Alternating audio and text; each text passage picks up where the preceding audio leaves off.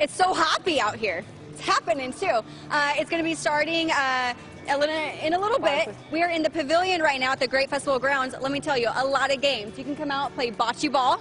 They have giant beer pong. See if I can get one in. No, hold on, let me try again. Here we go. Oh, I got that one. All right, they also have this giant Jenga. I'm digging this. Here we go. Can I get it? Oh yeah. Mark, this is the third year. It's grown every year, and it's so much fun. Yeah, it's a great event. We have so much fun with it. We should call it the Fun Fest. It's awesome. We got almost 40 breweries here. There's going to be 1,800 people. Just a great atmosphere. We're going to have a great time today. What time can people come out? We start our VIP hour is 1 to 2, and then general admission is 2 to 5.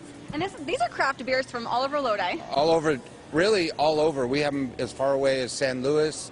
There's one from San Diego, but all over Northern California. All right, come this way with me, because we have got the Loco Derby Girls, and they're making some pretzel necklaces. Who doesn't love pretzel necklaces? How can you not? With a nice cold beer? When you can eat and not have to use your hands, you know, it's pretty good deal. Can I have a necklace? Yeah, absolutely. All right, Derby Girls, how is this helping you out? Well, all the proceeds go to help us do our bouts and also run our events. So all of the proceeds go to help us. Here's what I love about these events too, is you get local folks who are doing things in the area, and they get to come out and do stuff like this to help support themselves. They do, and the Derby Girls, we've been partners for a few years. They've helped with gates. They work during the Great Festival. They're great, you know, for a bunch of girls that roller skate and bump into each other. They're pretty normal, actually. I think they're pretty amazing. I've seen them. All right, some of the events that people can check out while they're out here. Well, we have all the games. We have the beer, of course.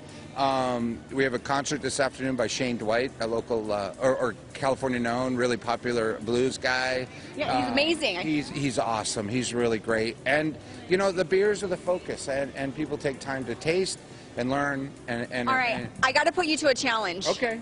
Okay, red or blue? Red or blue? Which one's lucky? All right, you going for the red? I'm going for red. All right, I'm blue. They have giant cornhole, you guys. All right, I'm going over here. Earlier, I made one in. Let's see if I can get some more in right now. Okay, I feel like these are far apart. All right, Mark. Hey, you guys, VIP, 1 o'clock, get out here. Go. Wait, I think you're supposed to be on the other side. Oh. Hold on, here we go. Here we go. Oh! Yeah! Yes, you did it! All right, Beer Festival. Come on out, you guys, and get happy. All right, thank you so much. I can't believe you hit that. I know, that was great. It's an annual event. People in Davis